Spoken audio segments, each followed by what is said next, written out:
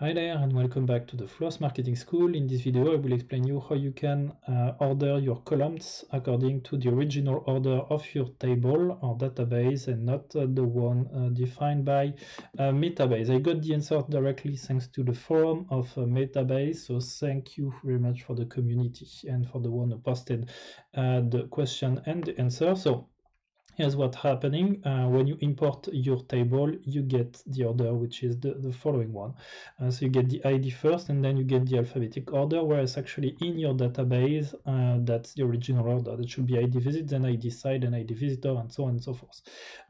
So currently there's no fix within the UI, but what you can do is that you can go over here, write SQL, then you select the database that you want to work with, and in fact you're going to copy and paste the one that you're going to find in phpMyAdmin. So for example, if you do so, yep, like this, so you just copy these parts out, and if you come back over here and that you are pasting your sequence, paste, and that you validate it, you will get your database exactly like it was: ID visits, ID site, ID visitor, ID visit, ID site, ID visitor, and so on and so forth. And that's everything that I wanted to show you. So use SQL sequence instead of using the basic feature that they provide. Unfortunately, you won't get all the different options, but that's better than getting crazy like trying to reorder them afterward.